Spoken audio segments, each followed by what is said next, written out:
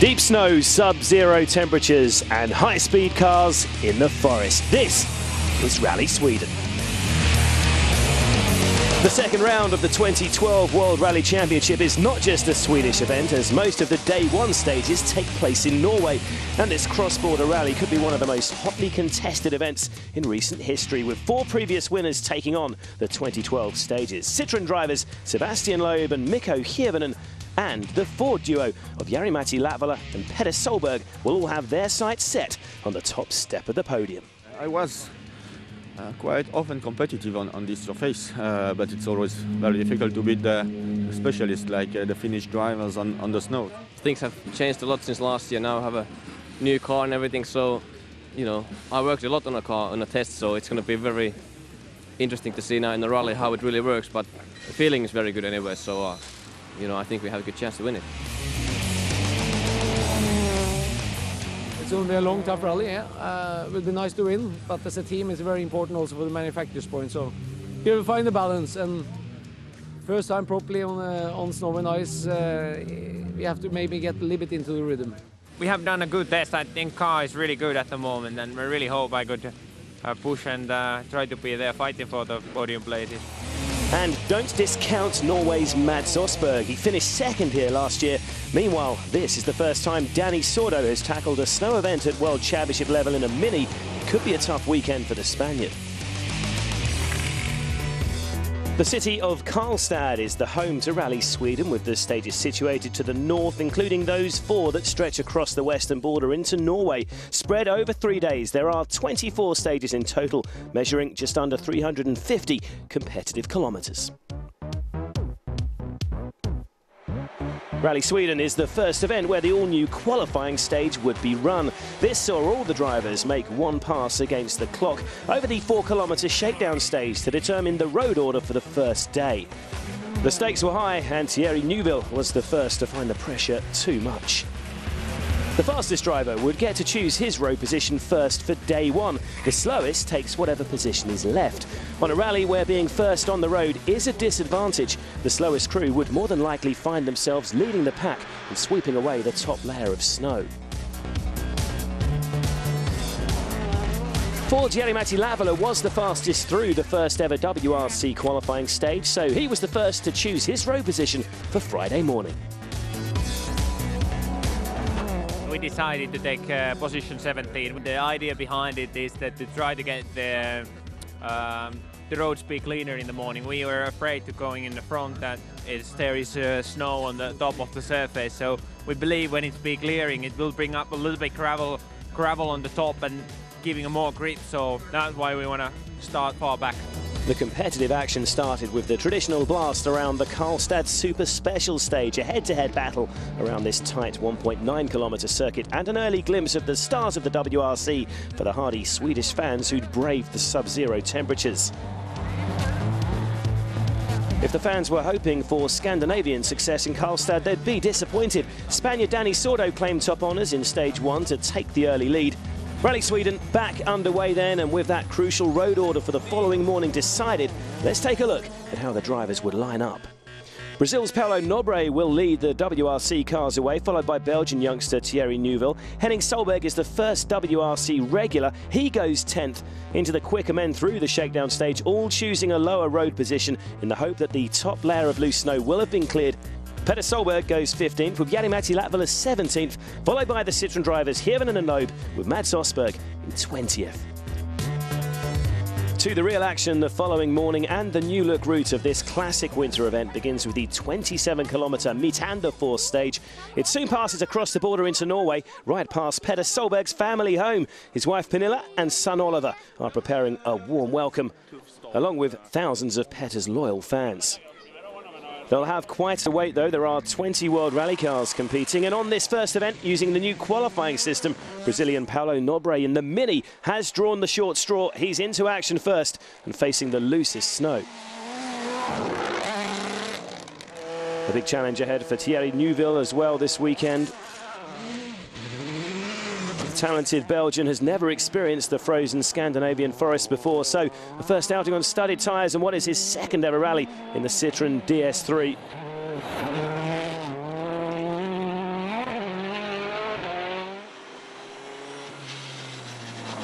Oh, but this looks like Nobre is already in trouble.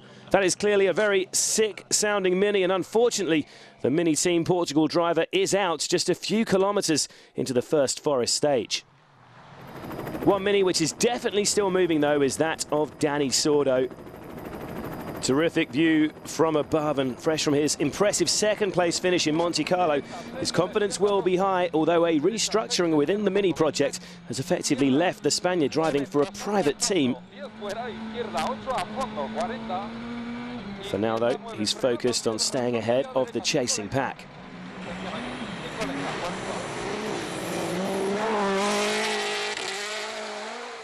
Oich Tanak has already impressed in his first two outings in a World Rally car. The Estonian youngster, a star in the making. He's looking very ragged here, though.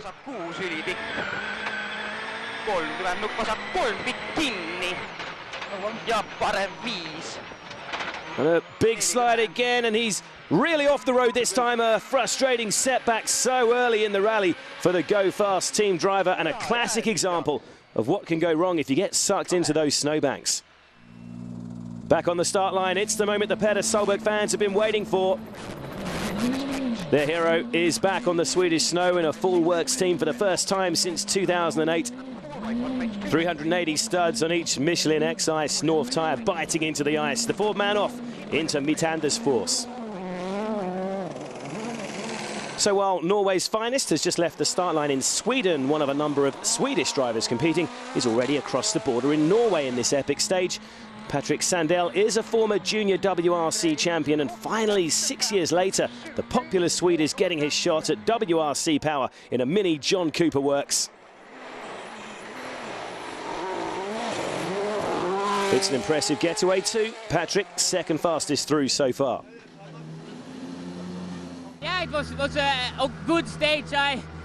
Maybe a bit too careful on some sections, but first stage I enjoyed it like hell. It was fantastic to drive this car and just now build it step by step. Back in the stage though, Petter is flying, and he should know these roads better than most as he's rapidly closing on his home where his family and fans are about to welcome him.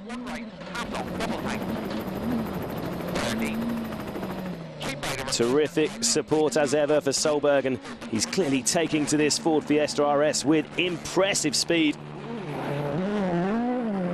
Petter has smashed Sordo's time, an incredible run for the Norwegian. Fantastic stage, you know, fantastic. And yeah, I think they will beat me behind, so it getting much cleaner road all the time, but I'm very happy with my stage. A lot of people out there, so hello to everybody on the farm, you know. Very nice when I came down there, fantastic. Jari-Matti Latvala selected the 17th spot in the start list, remember, after that pre-event qualifying, so we'll soon find out if Ford have got those tactics right. As Petter mentioned, the grip has definitely been improving with every passing car, but with Hirvonen, Loeb and Osberg still to come, will it be enough? Latvala is on full attack, and he is quicker than Petter.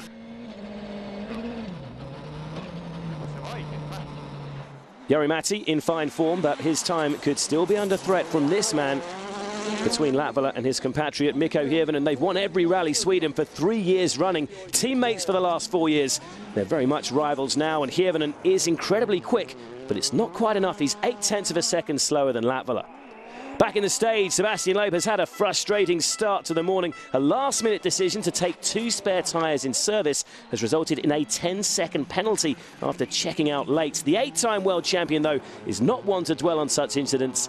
He's in full flight in stage 2. Not quite a match for Latvala and Hirvonen, but write this man off at your peril.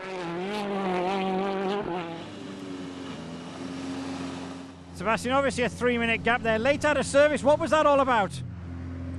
We took a little bit too much time to change something on the car, and so we had this 10-second penalty.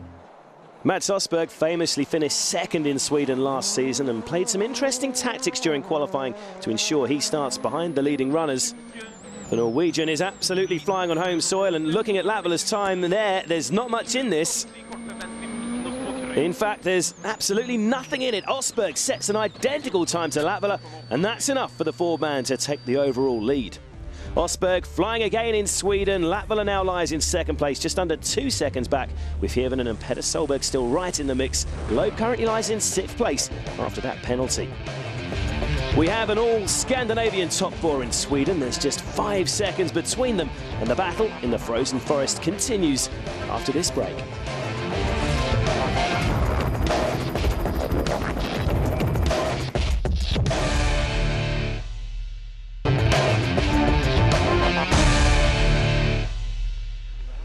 Welcome back to Rally Sweden, where it's all very tight between the top 4, and the all-Scandinavian battle has stayed in Norway for stages 3 and 4. Out of the forest now and into this more open country. The roads are bumpy and more narrow, but unfortunately for Mats Osberg, with little testing in such conditions, the Norwegian is struggling to maintain his early pace.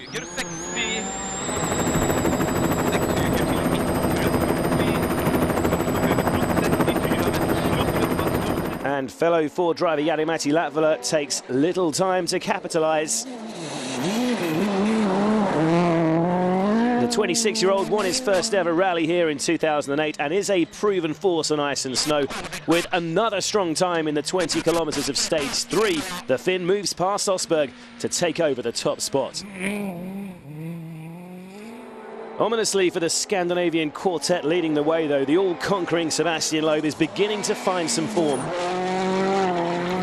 The Citroën star may not have won in Sweden since 2004, but he did win Rally Norway 3 years ago, and his precise style is well suited to these more technical roads. Loeb claims the stage win in the first pass through Opeka. The latest young driver to come through the Citroën ranks, meanwhile, is already proving what a natural talent he is.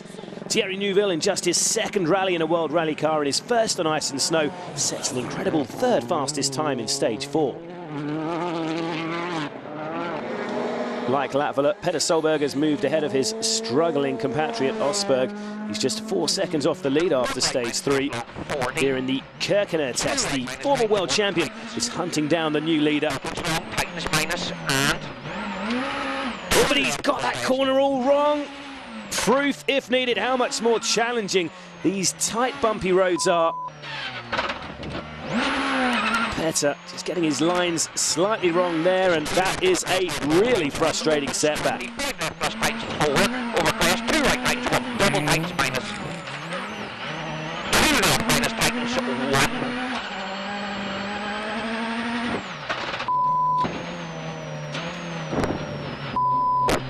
Just 10 seconds straight away, you know. Petter, the first of the front runners to slip up then, but two-time Sweden winner Mikko Hirvonen is excelling in the DS3.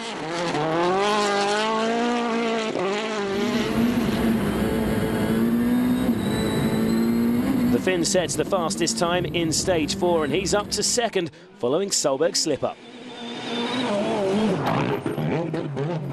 Another reshuffle at the top of the leaderboard then. Latvala is our new leader with Hirvonen second and a frustrated Petter Solberg slipping down to 5th. It's back into the forest for stage 5 and the first pass through the 21 kilometres of Fingskolken. Fresh from taking the lead for the first time, Latvala's not quite happy with the balance of the Fiesta at the moment. After crashing when leading the rally in Monte Carlo, the Finn is not about to make the same mistake twice, and he resists a maximum attack for the time being. With Latvala hesitating, this time it's Hirvonen who could benefit. Back on the blisteringly quick flowing forest roads that Mikko loves, we could see the lead change hands for the third time here.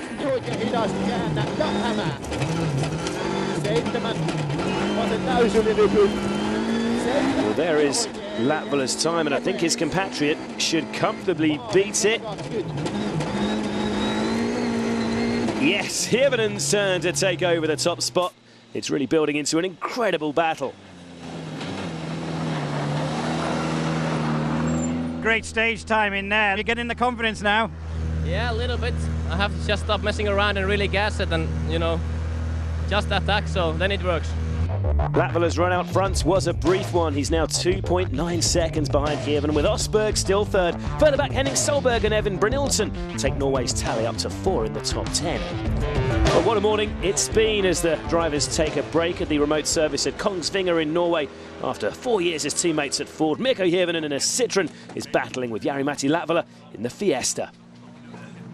Are you a bit surprised that Mikko's pretty quick and he's leading the rally and first time in his Citroen? I was expecting that. He knew how our car had to be set up for the snow conditions. So of course he took that information to Citroen and did it there. So I wasn't surprised. I was expecting that. Jari-Matti said he wasn't surprised that you were leading the rally. Are you a bit surprised then?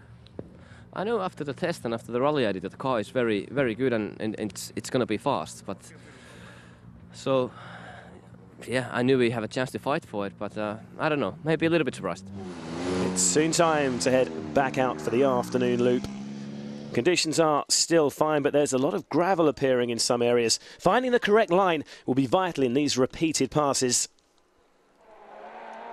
Swedish sensation Patrick Sandell, in his first ever assault on the WRC, has been working hard all morning in the Mini. He's looking a bit ragged here.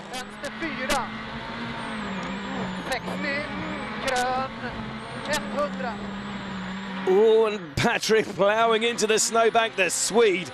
Very lucky to get away with that one. Russia's Evgeny Novikov has always been a man to watch, known for pushing to the absolute limit. And this year in Sweden, it's no different.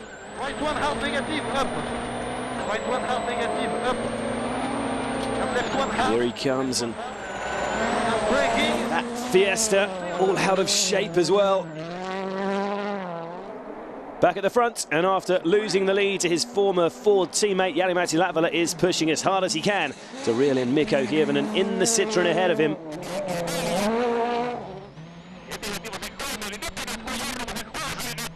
See how rutted the road is looking. But despite that, Jari certainly looks more comfortable in the car this afternoon.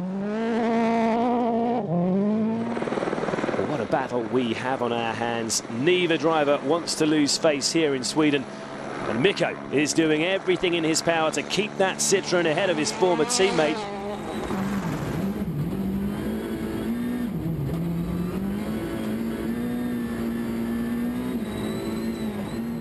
Again, you can see the gravel starting to show through on the stage here. That could be costing the Finns some time.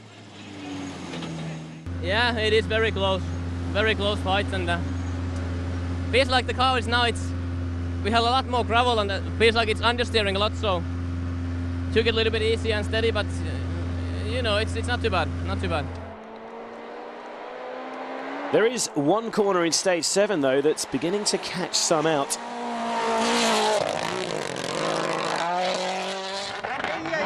A really lucky escape for Danny Sordo there, as he powers the John Cooper works back through the snowbank.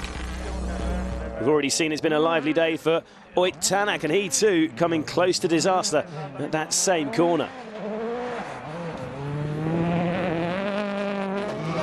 It hasn't been the best of starts for Sebastian Loeb in Sweden after that time penalty this morning, and he's approaching the same corner. He needs to watch out, but he's off the road too. A rare mistake from the world champion. He's stuck fast. Take another look, exactly the same mistake as Tanak. And Sebastian has got going again thanks to the help of the nearby fans, but it's cost a lot of time, and that's a disaster for the world champion. I lost the rear in the left, so the car went too much sideways. I couldn't throw it back in the right direction for the right-hand corner behind, so I went in the snowbank and we were stuck on that. And look what that has meant for the world champion. With almost 2 minutes lost, he doesn't even appear in the top 10. His hopes of a second Sweden win seemingly in tatters already. The all-Finnish fight at the front continues. Hirvonen still has the edge.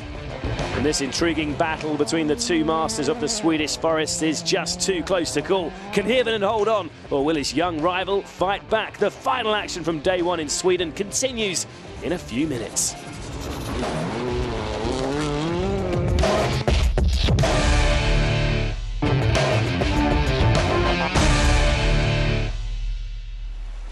We're in Sweden for the second round of the 2012 FIA World Rally Championship, where the Super 2000 category is also running. Time now to get you up to speed with the SWRC. Irishman Craig Breen claimed the first category win of the year in Monte Carlo, but on just his second ever outing on this specialised event, the winner of last year's WRC Academy has not risked an all-out battle with the early leader. Because that man is local hero Per Gunnar Andersson. The Swedish star has competed on his home event 7 times, and his experience has shown. The Proton driver has already pulled out a huge lead in the SWRC standings. Andersson's compatriot Pontus Tiedemund has ensured there are 2 local drivers in the podium positions after the opening day. A fine start on the Swedes' SWRC debut. It's been a rather more frustrating outing for reigning PWRC champion Hayden Paddon meanwhile. Struggling on his first outing in Sweden, the Kiwi star has had an eventful day and currently lies in 6th place.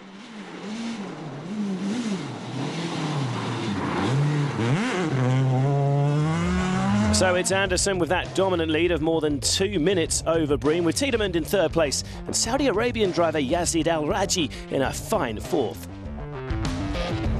Back to the WRC runners now, and it's been a frustrating day so far for talented Finn Jari Ketamar. Already running down in 13th place, his afternoon was about to get even worse. Jari off the road and out of the running.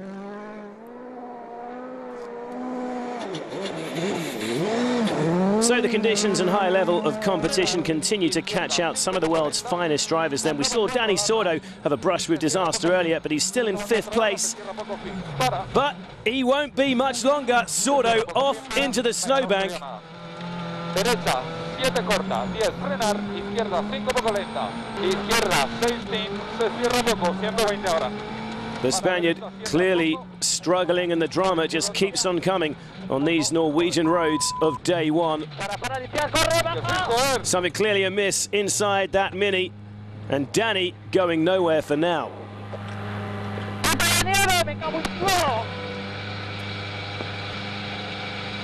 Quickly out to check at the front of the car, but something seriously amiss. And after his incredible turn of speed in Sweden last year, Mads Osberg has become increasingly mystified by his lack of pace. A brake problem is the latest source of frustration for the Norwegian, and he slips further adrift of the leaders. Danny, meanwhile, will go no further on day 1. The temperature became really up, and we thought it was the snow in the front of the radiator, and he didn't have this. Was the one of the belts for the cooling was gone, and the car is so hot, and we stopped.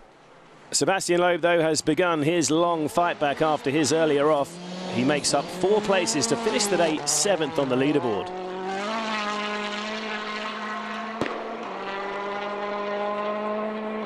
The big talking point on this first afternoon, though, has been about tyres. With more and more gravel appearing for the later runners, the studs are literally being ripped from the Michelin's rubber.